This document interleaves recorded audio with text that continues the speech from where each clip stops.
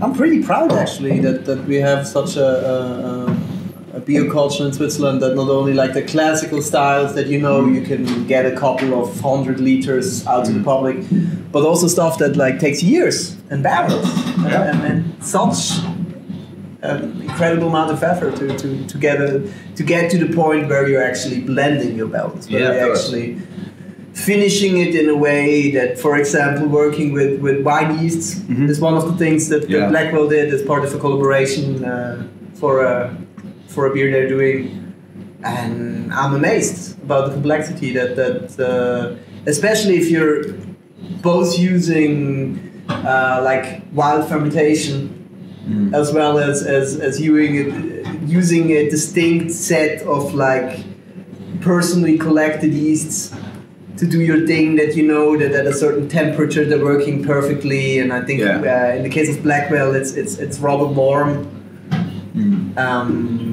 but at the same time you're really trying to get to a point where you're doing your own thing.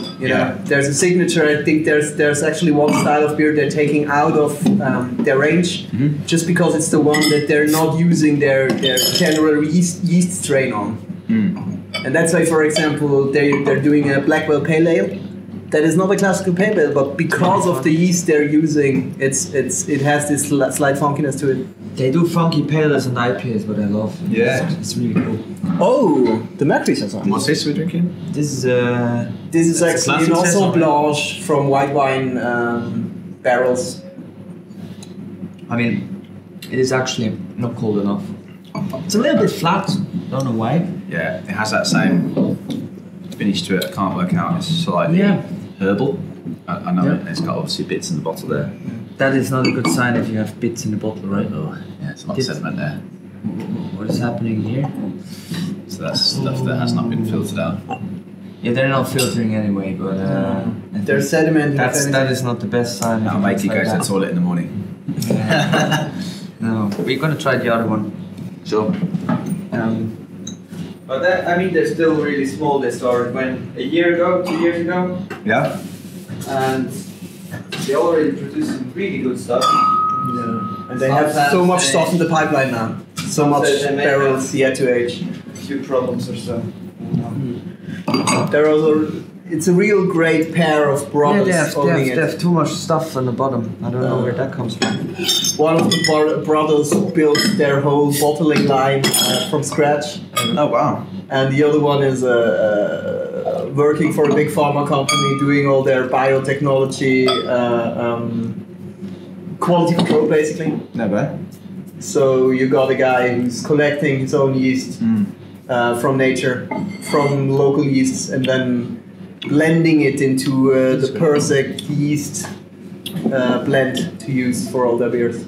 So they have like their house blend of yeasts that he spent a lot of time cultivating. Yes. What is this beer?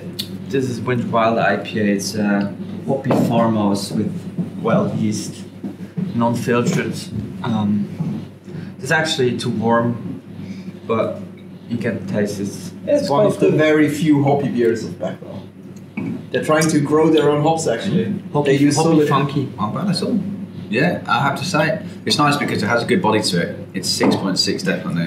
Yeah. It has that farmhouse slight spice to it. Yeah. The nose is funky, but it has that. It's well balanced, I have to say. It's very interesting format.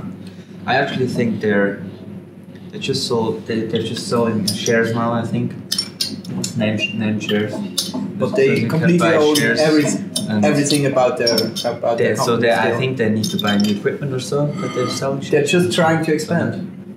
They're just trying to expand. They're making sure that if they're producing for a market overseas, that they still can produce the thing that they're now producing from the output locally. They're trying to get to be the most sustainable brewery actually. Yeah. And their goal is to have zero emissions restaurant. Well, they're sourcing all of their barley, all of their malts, all of their hops locally. First of all. But Swiss malt sucks. What I know or heard.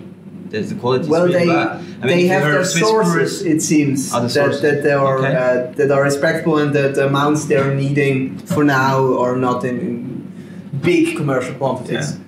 The styles they're using are not heavy on hops, for example. This is So my that favourite plays one. into. We've tried out of all these Swiss brews, this one. It's got a bit of warmth at the end, which is quite nice. But not boozy. The nose is funky. It's really well balanced beer.